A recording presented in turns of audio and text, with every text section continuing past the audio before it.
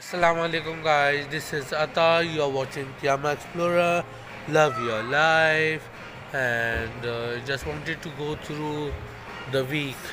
How did you go with your week to all those youngsters who are fasting for the first time, or maybe fasting a couple of years or 3 times, whatever it is. How do you feel like? What did you guys do? Like, did you really fast, or you started your fasting, but because of your health, maybe first time it's a bit tough on you. Uh, there are a lot of reasons not to do fasting. One of the major reason is if you are sick and if your body doesn't support you. Maybe one of the reasons might be that because especially when you get older, and your body gives up on you, especially when your doctor says if you fast, you need to take medicines for time. Just an example, for all those elderly people. So hopefully you have done your best of your best.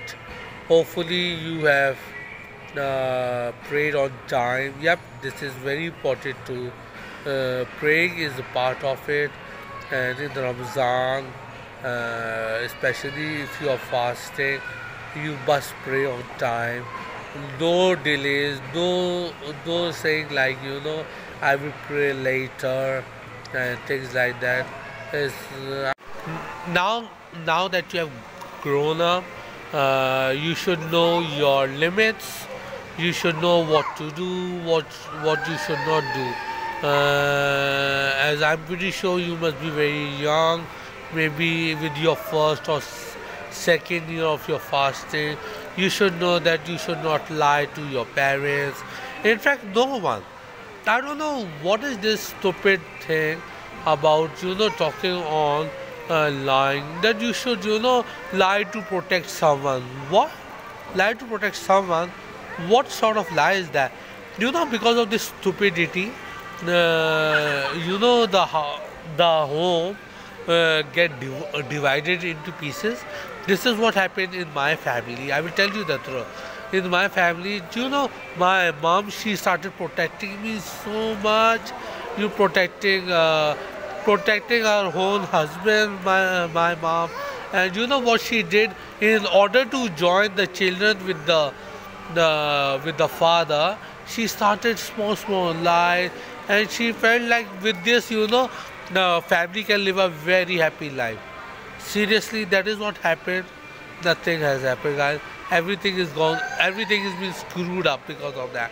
So, small lies, big lies. It's a lie. Screw it up. If you do lie, go and tell that person I lied or whatever it is. Just make sure you don't lie. Simple as that. No matter if you get punishment. If you go and tell the truth, maybe the punishment might not be there. You are still thinking, that if I go to say the truth, I might be in trouble. See, this is the point here.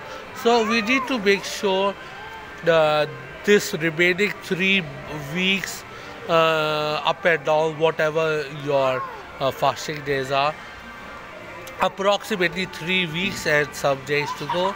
So just make sure you're doing your best. You're doing best of your ability, and wish you all the best for these upcoming weeks. Also, upcoming weeks we have some shahadat coming up. Just make sure you fast on those days. All the wiladat of Maula Imam Hassan is coming up. Make sure you should know. You should know these days, and I will be definitely talking every week. So keep an eye on that. Thank you so much for your time.